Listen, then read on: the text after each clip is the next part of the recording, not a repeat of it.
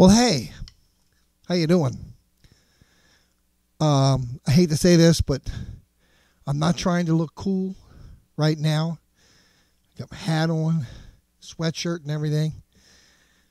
I do it because my basement is cold and we're in the middle of a snowstorm. And I don't want to kind of stop practicing and doing my own thing, so I do whatever it takes. This segment, if you will, is on a personal note why people have been giving electronics such a bad rap in the live environment. We've all known that they've been in the recording environment for years, but you don't see a whole heck of a lot of electronic drums in the live environment. You see triggers on normal drums, but actually using this type of setup with pads and a module and everything is few and far between. And I think I figured some of the things out. Some of the things that have been different on the electronic side that drummers really can't get used to are some of the aesthetics things about a live drum set in itself. For studio, if you talk to any engineer, they love the word separation. Separation, separation, separation. Isolation. Being able to capture the specific sound for each specific instrument.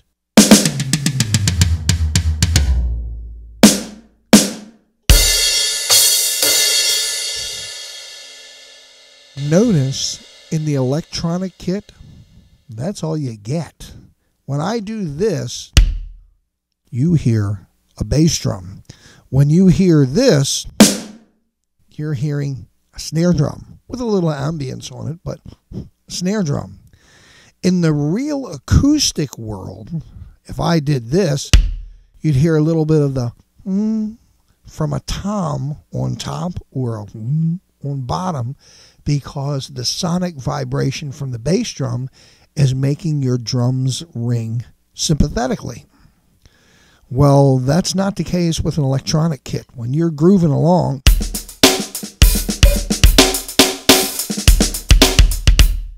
everything that you're playing is a separate note by itself. So there's no unity as such between the drum kit. And I think that's one of the main reasons that live performance has been hindered, or at least has not been utilized enough with electronic drum kits. There's so much separation here. Number two is, I don't know whether you can see this, my two pads on my right side, which are actually cymbal pads for me, are the hard rubber pads. Cymbals aren't hard rubber. I have a hi-hat right here, one of the lesser models, that doesn't go up and down. So these particular nuances for a live kit, the metallic cymbals, the hi-hat that travels up and down instead of just the control part, are hard for drummers to get used to. And believe me, it took me a while as I was getting along. Also, I am using the V-Drum professional pads. I have two PD 125s and two PD 85s, and I've actually got a PX6 or PX8 on my floor top, which is another type of meshed head drum. And I got to tell you, the mesh heads on these particular drums, they say that you can make them feel like drum heads. Nah, not really. They are springy and they give you bounce, but sometimes it gives you a little too much bounce and it feels like you're playing on a trampoline. And I've tried loosening them and tightening them. They have to be a certain amount of tightness on there. But because it's mesh and not either plastic or even skin, from if you've ever done it way back when, because the plastic tends to not give as much as these mesh heads, they tend to feel a little bit different. I found this out just by trying to do threes.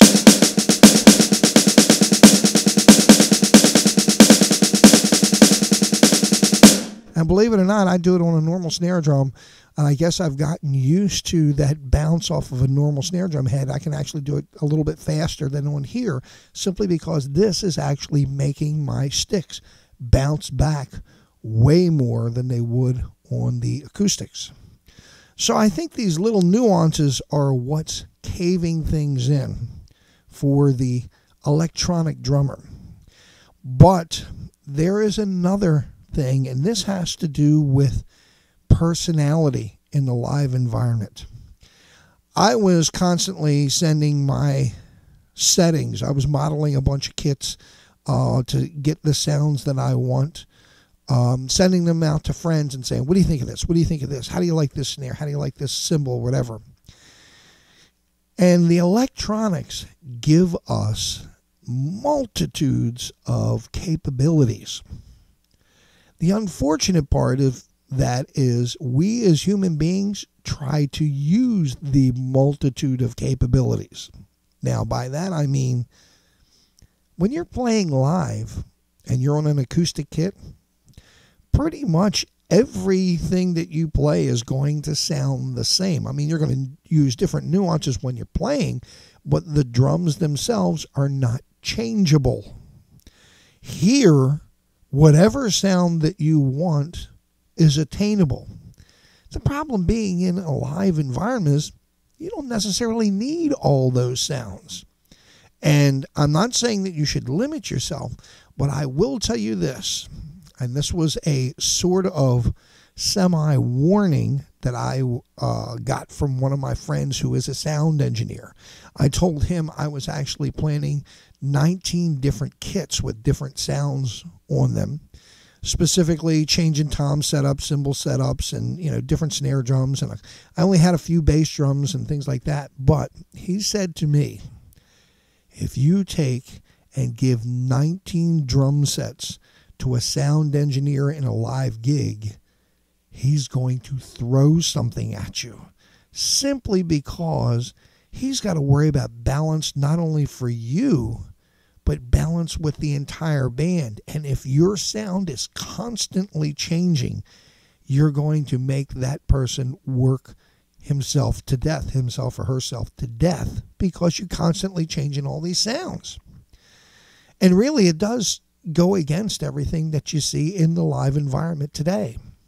So why not? And now I've cleared my head. Maybe it's because I'm not as cold because I've got this cap on, but I've cleared my head. And what I've decided to do, especially since I want to take these out live with me, and this is my tip for you today, is take one drum kit, one good sounding drum kit. And right now, I think this is actually a pretty good kit sound.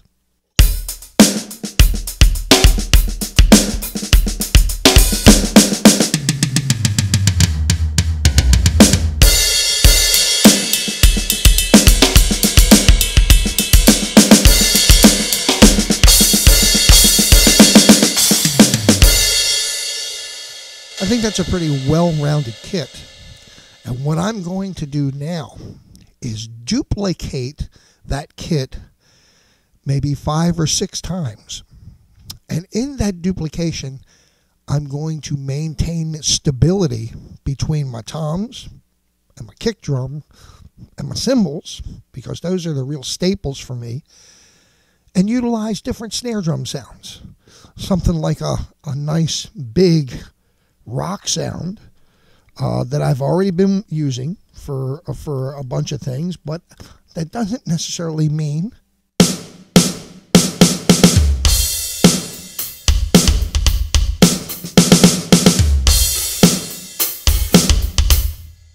just to get that sound doesn't necessarily mean that I have to give up all of the other sounds. I got a good rock snare drum.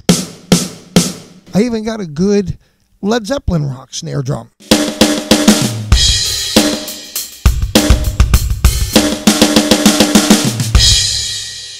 Well, I can use all those effects that I'm using on this snare drum and put it on my kit the normal way from the normal kit that I'm going to use. The number one kit with the toms the way they are and the cymbals the way they are, and just give me the nuance with the snare drum. And I think that's the way that you really have to approach doing electronics for the live gig.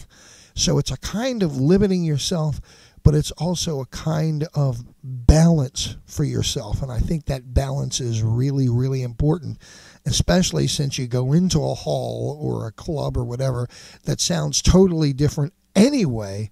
Why have so many variables that you spend the whole night trying to gain control of your kit, where in your acoustic setup, you never had to worry about that. You never retuned for a club or anything like that. You set up your mics and pretty much go. So that's my tip for today in the cold here in my basement, and for you in the real world.